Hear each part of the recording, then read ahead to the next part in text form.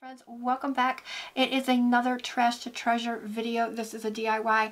I came across this little dresser a couple weeks ago and I almost passed it by, and it was free, so you know I couldn't. I had to bring it home and I put it in the barn, and it was less than a day later. I knew exactly what I needed to do with it and exactly where it needed to go. So come on along and let's tackle this DIY. If you are new here, my name is Kim.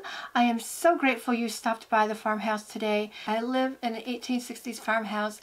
I enjoy natural living, raising chickens naturally, gardening, and a whole lot of creativity along the way. So go ahead and hit subscribe and ring that notification bell and give this video a thumbs up if those are a few of your favorite things. Stay tuned to see what happens with this DIY. Here we are, friends. Here is our project. It is a 4-drawer chest of drawers kind of piece of furniture, and it has pretty good bones. It is sturdy and strong, and it's level. The drawers all work. Now, these drawers have never had drawer pulls on them before, which makes me think that this is kind of an institutional thing. And I know it doesn't look like there's much wrong with it, but it does need some work. There are some nips and chips and kind of things going on, and you'll see as I work on it some of those issues that it has.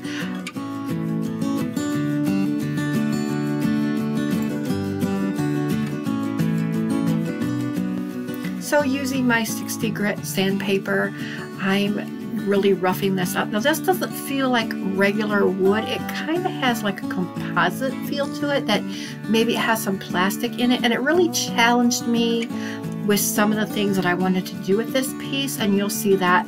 I'll explain it as we go. But yeah, it really did have a different feel and a different texture to it. So it made it different.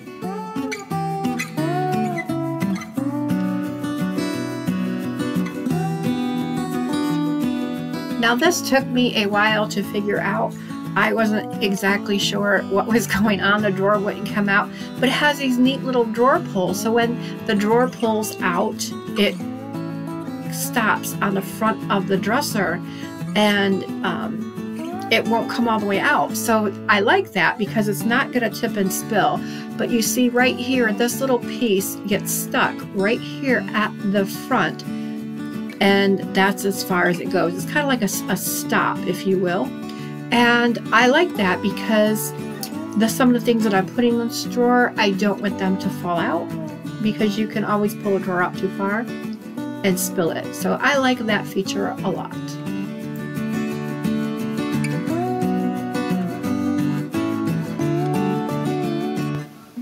Now, once it's all sanded down, I want to be sure to go ahead and get in there and wipe off all the dust and clean out the drawers. I want this really clean and ready for the next part of my project. Now, the next part of my project is to make this look a little more farmhousey and a little more old.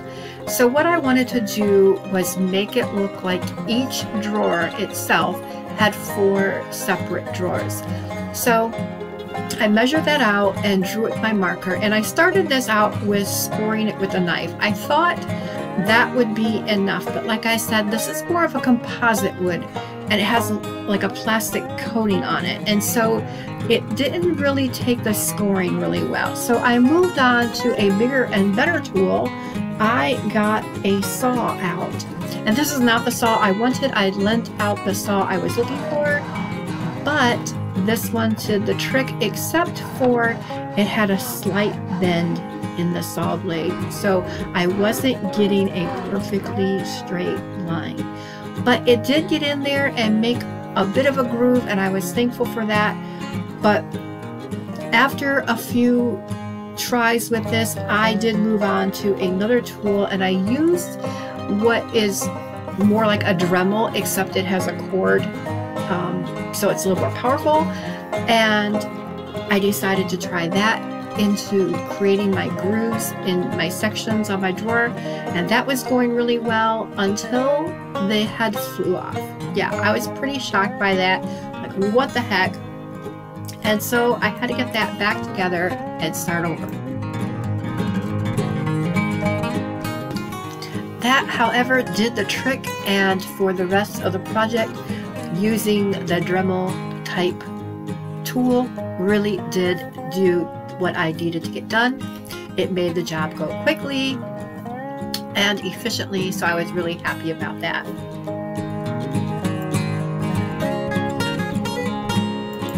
Now you may see some changes from this step to the next step where I start painting the dresser.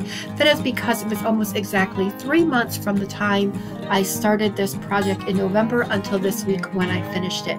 And that is due to the fact that I had mentioned before, we had a lot of things happening. I had some issues with my computer. I had to take it in to get repaired. I lost a lot of footage from some videos I was working on. I had thought I lost this as well, but I had not. So I was very happy, and I found this footage, and at a time when I was ready to move forward with this project in my office for my office organization. So it all worked out great. So here I am painting, and I'm just using a gallon of that Walmart white satin paint, pre-mixed and everything. I really like this for coverage. It's really inexpensive, and you can use it and go a long way. Now I am going to add another feature to this when I'm done, and I'll tell you about that in a moment. But using this paint as your base paint really does help if you do a lot of DIY projects. It gets it done really fast. It's a great color, and it's very inexpensive.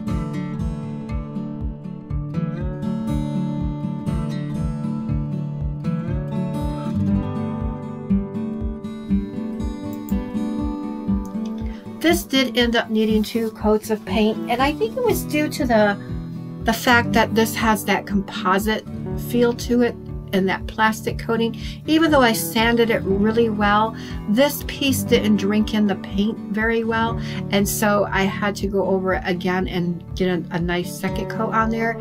And I was very pleased with the second coat, and you can see how well it covered after the second coat.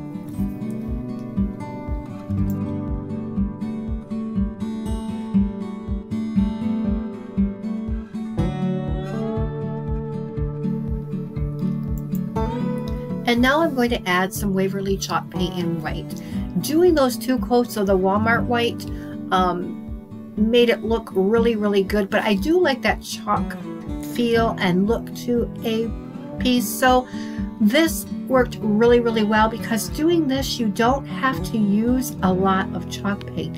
So you can really stretch your chalk paint out, because chalk paint is fairly expensive, as you know, and this helps stretch that dollar and make it look great, because you don't have to use a whole lot.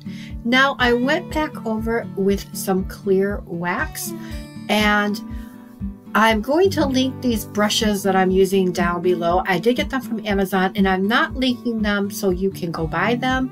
I'm linking them so that you don't go buy them. I was really disappointed with this brush. As you can see, I am picking at the dresser. I am actually picking out the hairs that are just falling out of this brush. Now this brush was brand new.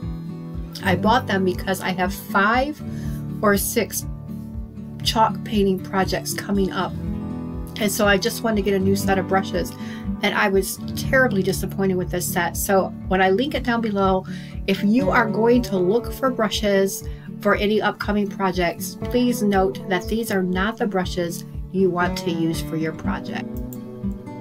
I also ordered these drawer pulls from Amazon, and I am really happy with them. They are super heavy duty. These were not expensive at all. I think it was like $8 for, I'm trying to remember how many there were because I ordered 2 sets, and they are super heavy duty. They are very strong. I'm very happy with them. I will link them down below. Now you can see that my dividing lines to make the drawer look like there's 4 separate drawers as an apothecary shelf or maybe an old-fashioned card catalog.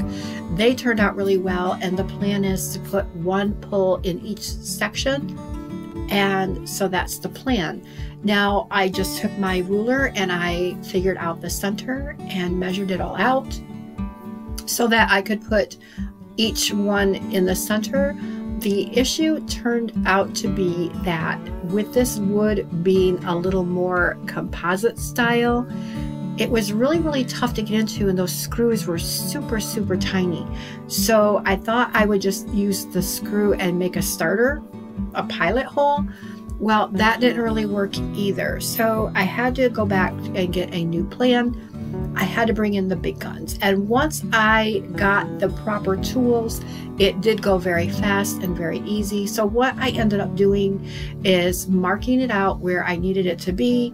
And then I just went ahead and took a drill and pre-drilled and see, even the drill is having a little bit of a problem with this facing on the wood.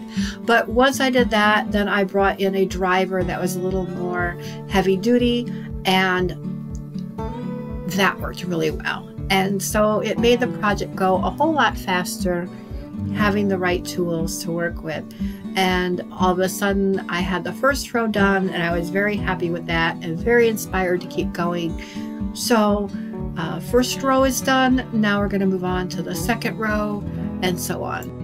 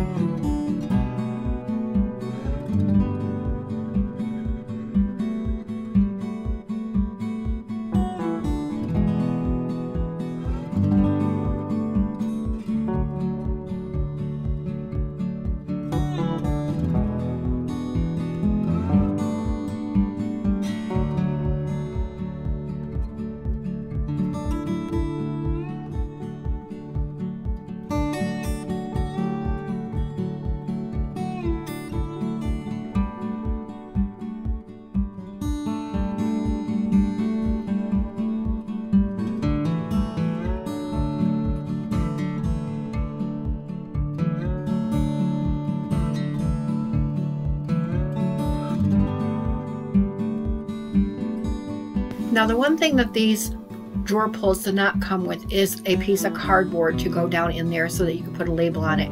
But I had actually just did a project where I cut up some cardstock. That is going to be perfect. I'll just trace it and put that in there. And there you have it, our finished project, guys.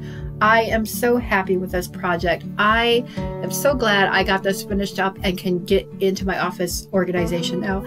Thank you so much for coming by the farmhouse, and please subscribe and like this video and share it. And I hope you have the motivation and inspiration to finish all your DIY projects.